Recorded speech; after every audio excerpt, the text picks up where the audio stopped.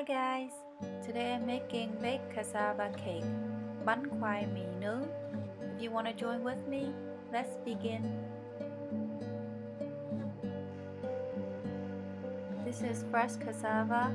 If you use a frozen grated cassava, you don't have to do this part.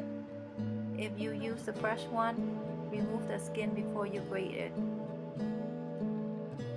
This is what I use to grate my cassava. I'm going to use the smaller one on the bottom. This is time consuming and requires strong muscles, but trust me, when you eat this cake, it's really worth it. This is how much I got, about 4 cups.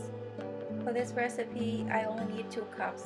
I saved the other 2 cups for the next video. Put the cassava in the strainer and press down to get the liquid out.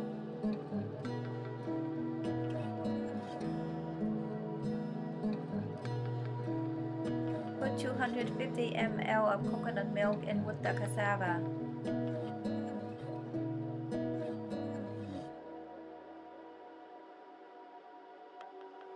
Now add 14 ounces of sweetened condensed milk.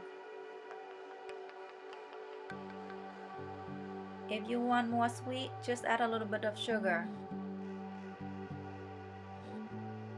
Add 1 tube of vanilla. Preheat the oven to 350 degrees Fahrenheit on bake. Make sure you brush some cooking oil on the baking pan or cups. Then put them in the oven to warm it up before you put the mixture in. The baking time for these heart-shaped cups is 55 minutes.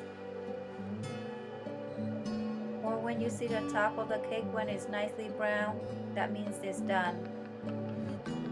To double check, put a toothpick through the cake. If the toothpick is nice and clean, that means it's ready. Let the cakes cool down completely before you unmold them. Look how good my cakes come out. The bottom of it is a little darker than the top, and it tastes so good. Thank you so much for watching. I hope you like this recipe. If you like, don't forget to thumb up or subscribe. I will see you next time. Bye bye.